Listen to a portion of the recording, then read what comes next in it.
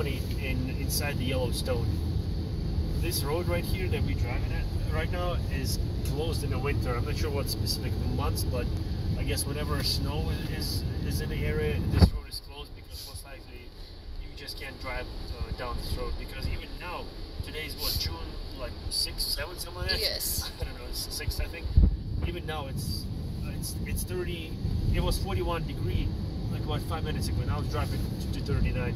And I'm already ill because of this weather. In the beginning of the summer, the temperature here right now, I mean obviously it's rainy, so it's a little bit colder, but it's 39 degrees right now. So can you imagine how cold it is here probably in the winter when it's actually snow everywhere? And yeah, we're driving by, like I don't see it right now, but just a few miles back there was snow still you know, around the trees here everywhere. So it explains why this road would be closed in the winter.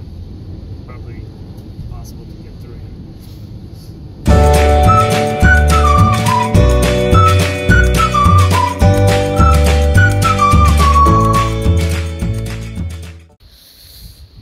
So cold here, oh my god. Oh, baby, it's so cold. Oh my god, I'm literally shivering here.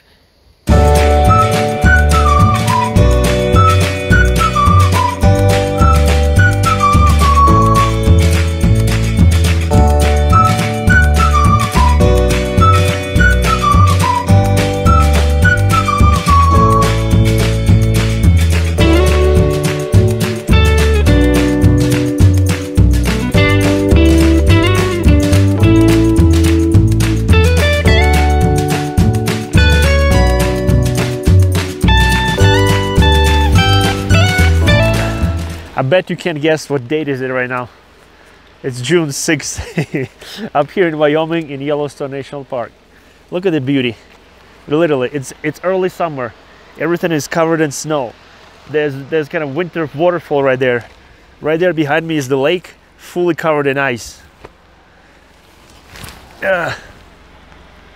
It's just beautiful, magnificent here. And it's cold. It's really cold. I mean, obviously snow is everywhere. It's pretty cold.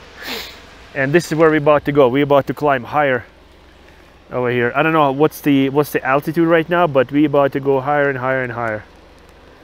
It's really beautiful right now.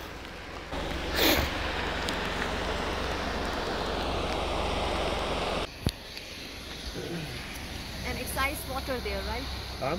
Iced water. Yeah, the whole lake is covered in ice.